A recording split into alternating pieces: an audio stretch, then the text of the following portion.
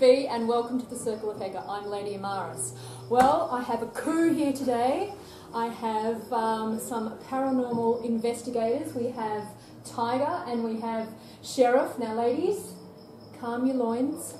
I've been told that women will be flocking after seeing this man, so just relax, form a line to the left, and everyone will be fine. Okay, so we've got TNT Paranormal Investigations, so it's really exciting because I get a chance to see some equipment in action and some orbs and all that sexy ghost stuff that everyone's into at the moment. So I've got a couple of questions, and hopefully we'll be able to find out from the experts all about this this ghost stuff. So how long have you been doing all of this professionally? Anyone's fine. Personally, probably for about 3 years. Been interested in it and also forming a team as well. And that was a big passion of mine as well. I was always been interested in the paranormal. That's a good phone.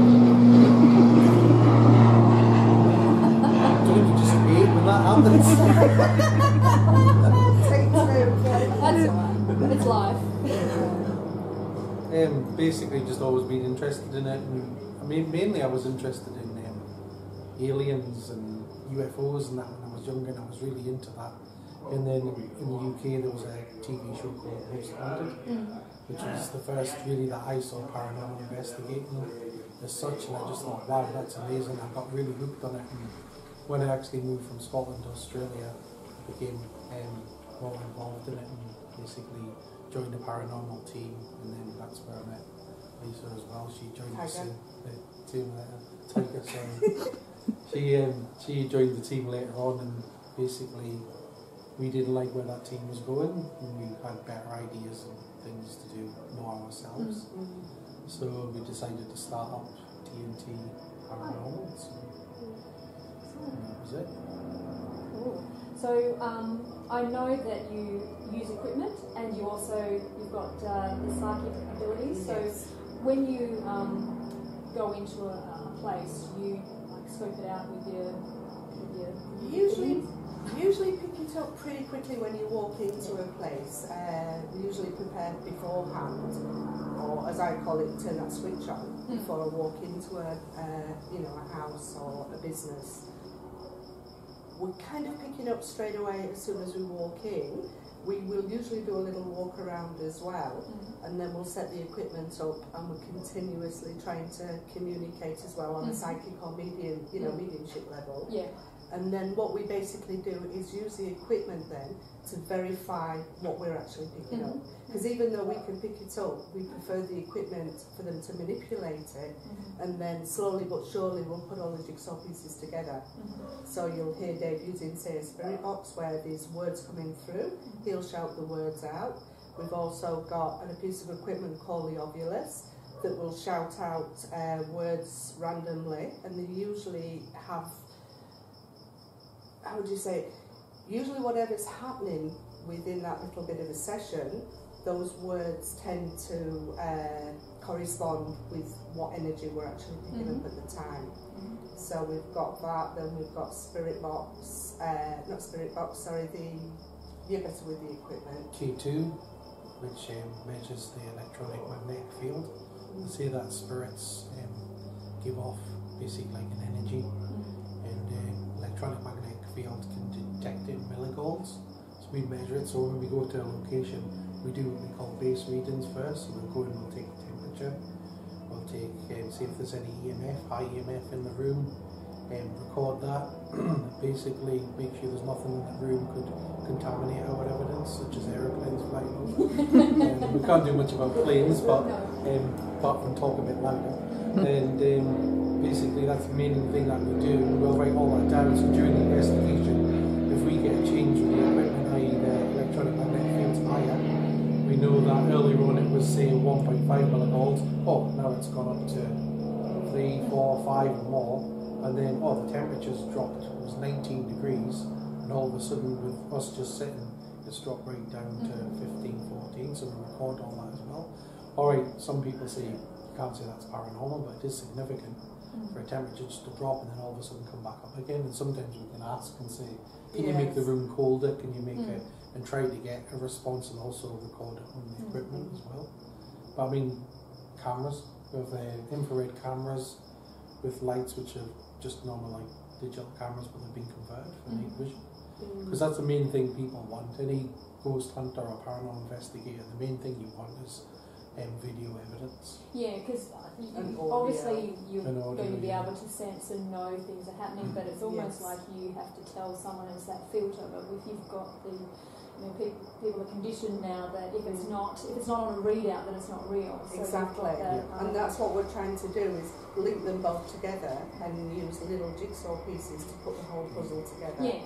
So it kind of, in a way, confirms for conventional people that what I'm doing. It is a big jigsaw at the end of the day because, I mean, for instance, Tiger mentioned the Ovilus before, it has a 2,000 word dictionary in it. And basically they say that spirit can manipulate this box and choose words or words that sound like what they want to say. A big dictionary. Yeah, well, we did an investigation at a location where we were getting Jim and Murphy coming through constantly the whole night. It was like, and we couldn't understand where it was coming from, but we just basically kept it in mind. We went down to the cellar.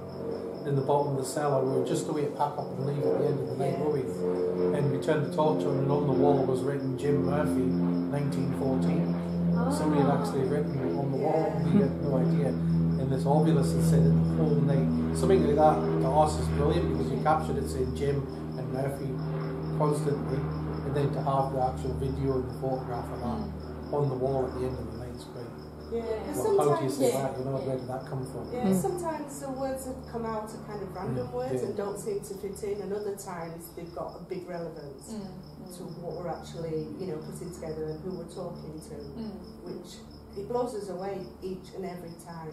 Doesn't matter how many times we do this, it blows us away. Yeah, definitely. It's never the same. It isn't, is it? No. So a normal night would obviously be. Is there certain things that you usually get all the time, or is it always different? It can be different. What we're tending to find a lot at this moment in time is somebody will call us and say they've had things moving in their house or it feels haunted. We turn up, we do a little bit of an investigation. Whatever is there that is actually causing that haunting tends to stand back then, and then family members come through. And it's as if they've got messages to pass through that's relevant to the family's life that they're going through at the moment. So finding that a lot lately. Almost like they're a little flag to say, come on down. So they'll call us. We've got people that want to speak to you, but there's no way that you can actually communicate that. But they're kind of like how would you say, the postman that comes out and puts it literally is. It makes them contact people in paranormal groups, and then, like I say, they just stand back. So when you're going to a place, do you find that it's usually the places say, like, I know you were talking before on camera about there was a vortex in a certain area, or is a lot of places on certain ley lines that you seem to find more manifestations happening, or? It can vary. It definitely varies. You've got at the moment a lot of new houses going up on old land, and a lot of it's Aboriginal land, because obviously Aboriginals, kind of lived here all those years ago. I think the disturbance of the land while the houses are being built are actually bringing more energies forward. So as for ley lines, I've never really worked with ley lines. I tend to just go into a place and feel the energies, or hear or see. I was just thinking whether it's ley lines seem to almost not converge, but seem to attract that sort of energy, whether you find that there's more on there than say in other areas? It can do, but that's a more scientific side to what we do. We go in blind to a lot of the houses that we go into as well. So we don't like any information, even if it's a historical site, historical building. We don't like to know any information beforehand. Yeah, you don't want to. No, definitely it's bad not. for us. Yeah. You know what I mean? It is. Well. Yeah. Have you found that some places that people say, oh, there's stuff happening, but it's not actually anything paranormal, it's more to do with, say, flames or, actual electrical interference or what's it called? Infrasound, which I think a lot of people... I can give you an example. Actually, got called to a house once and there was a report in one room that the wardrobe door kept opening and it was one of the mirrored wardrobes. And the first thing we did was took a spirit level out, put it down on the floor, and actually when the door opened back the way, the bubble was down that way, the spirit level, so it wasn't level. So actually if you pulled the wardrobe down and you just touched it with your finger or walked past with your foot, the door would just open. Little things like that, some people think, oh, it's a ghost straight away, What we tend to do, we go into a place and our first thing is to try and debunk. Because you've got to approach it that way first of all. So, I mean, to us that's more important than anything. And we're not meaning to hurt anybody's feelings who say, oh, I've got ghosts in my house. We actually say to them, well, we have to look at this, and then when we can't explain it, hopefully we try and capture something. You know what I mean? Because a lot of people call us and think, oh, I think I'm going mad, I think I'm hearing things in my house and stuff like that, And it's reassuring when we go back and say, no, you're not crazy, because look, we caught this, we got this voice. I mean, we get a lot of EVPs, electronic voice phenomena, just from a little digital recorder.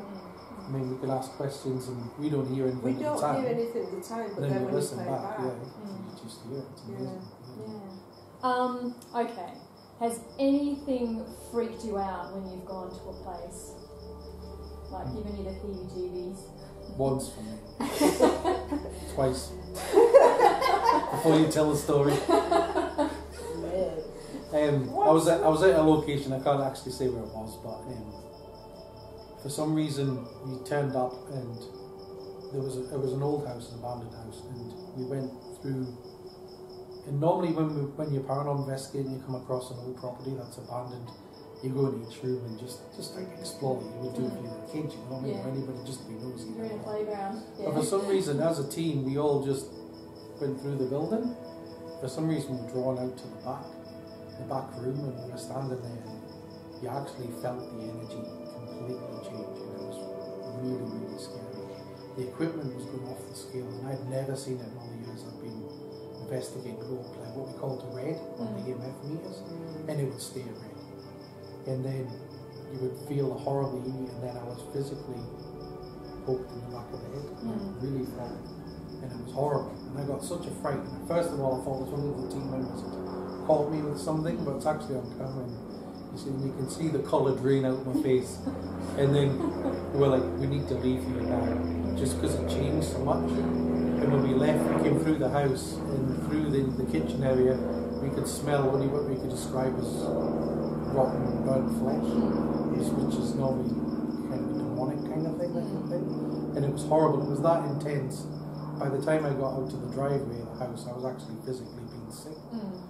And then I jumped in my car, and the other team member jumped in their car, and first out, one of them had a GoPro camera on the dashboard that actually caught a black figure come over the top of the house, came down on the ground, morphed into like a human figure, and then walked a few steps forward, and then morphed into all I can describe as some kind of animal, and started running.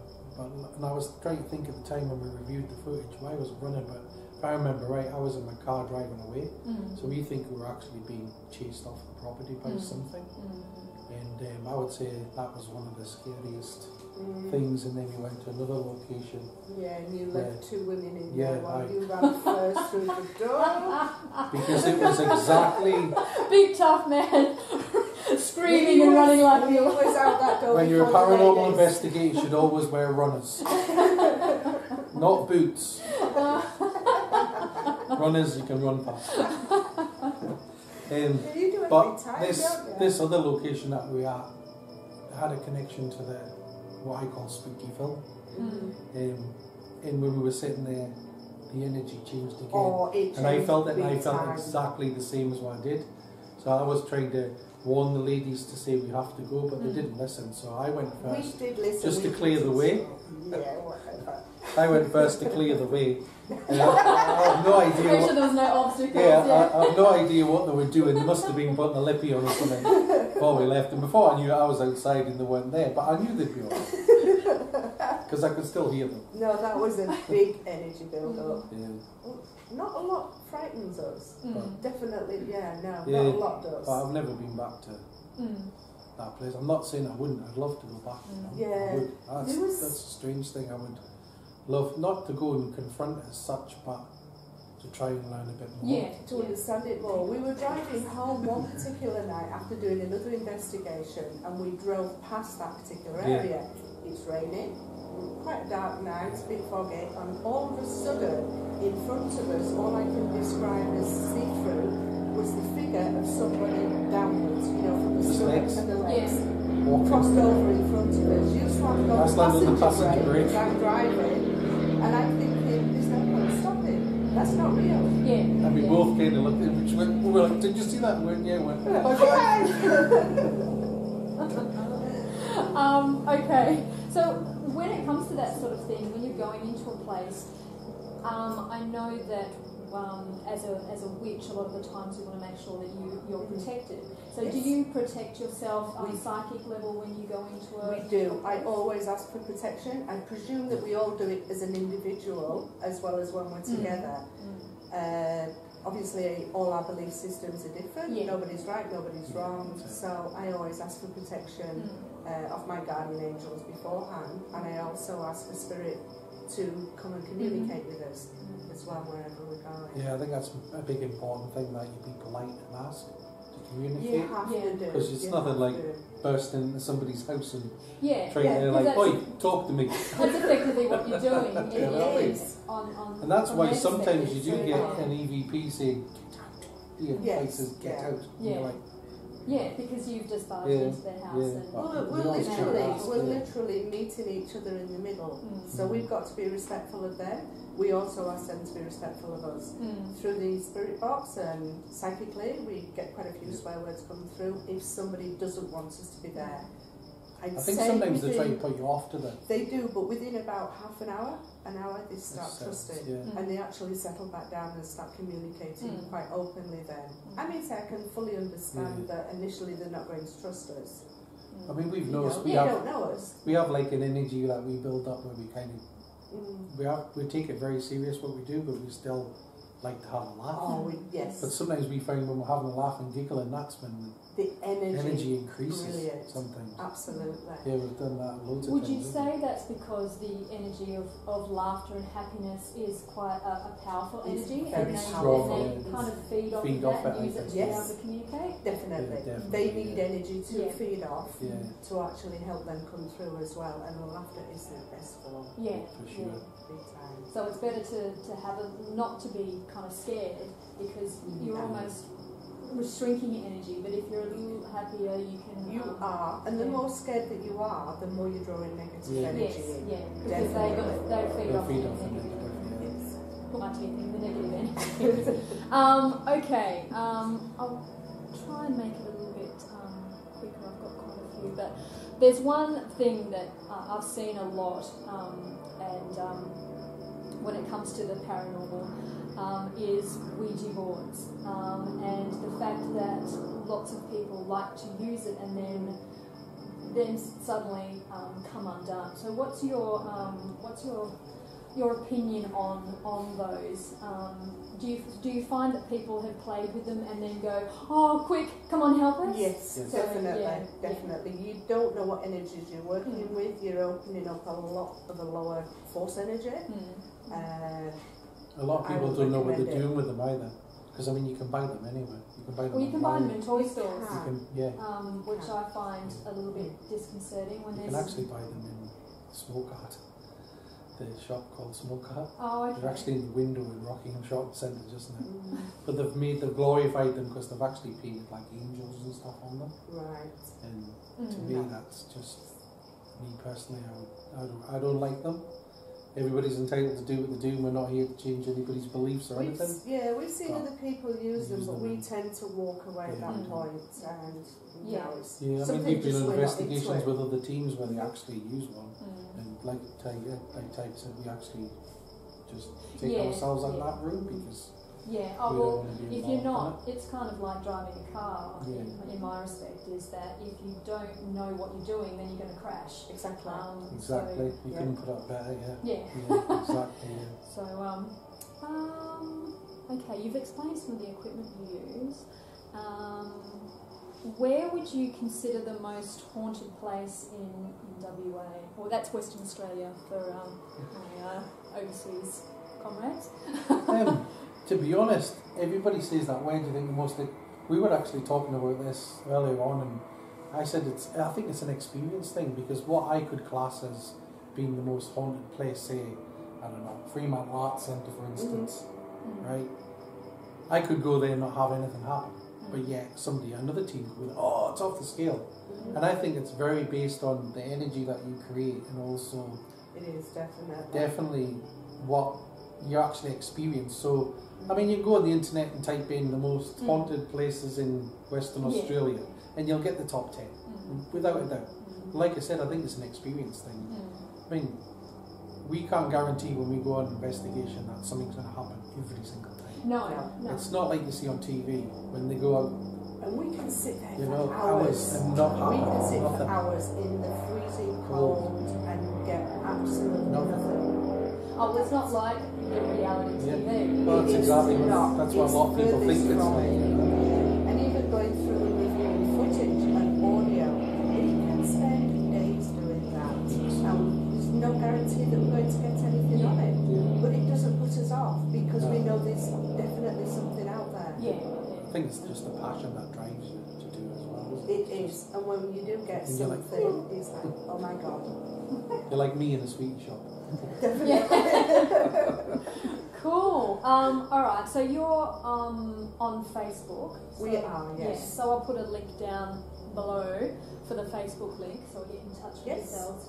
Definitely, if anyone wants to private message us, definitely, we get back to everybody as soon as possible. So you don't actually have a website, but you do have We don't, just the TNT Paranormal Investigators page. Cool. And you'll see videos from their past work. And we just like people to, we don't tell people what to see, we like the people to watch it and drop down a comment and say, because sometimes we can put more people can go, oh, did you see this? And you go back and you go, oh, you missed it. Which is great. You should always have a fresh set of eyes. And we just let other people make up their mind what they think. Oh, that's what it is. That's what it is, you know. So that's good. Oh, excellent. Well, thank you so much for me picking your brains a little bit. And I'll be hunting some ghosts in a little while, so I'm really excited. And so I'll talk to you a little bit soon. Thank you very much. Bye guys, thank you. Thank you very much. Send that beautiful energy up into the heavens. There's another very powerful cleansing incense that's often used by witches is dragon's blood. Dragon's blood, when it goes onto the chart,